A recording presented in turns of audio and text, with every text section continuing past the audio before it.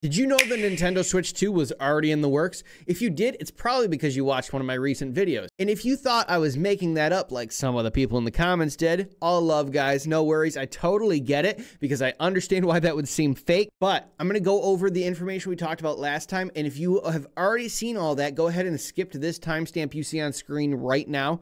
But we're going to get right into things. So as we talked about last time, the Switch 2 dev kits have been out for a little while. And it's looking like the new Switch is going to be backwards compatible. This is going to be similar to the 3DS and 2DS, I believe, because it's also going to have a new cartridge format. So I imagine being backwards compatible also means that those cartridges will work and it's not going to be just digital. It's also going to look like it's going to have a new camera, and there's rumor that it is going to play games like a PS5. I highly doubt this to be true. They talked about this with Final Fantasy VII Remake and that it looked like it ran like a PS5 game.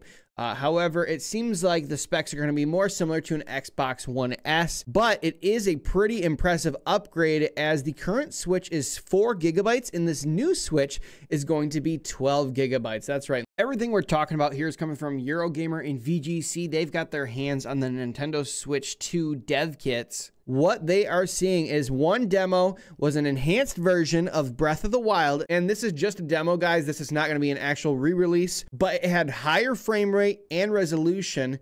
And another one was the Matrix Awakens Unreal Engine 5 demo, and that had NVIDIA DLSS enabled with ray tracing. Does this sound too good to be true?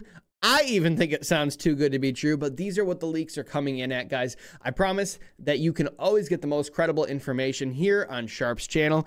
And like I said, this is going to be very comparable to like an Xbox Series S from what I'm seeing here. For all things Nintendo and all things Pokemon, you have found the right channel. Don't forget to subscribe, guys. Got a huge giveaway going on at 5K subs. As always, don't be dull, stay sharp, and you're going to love this video that's on screen right now.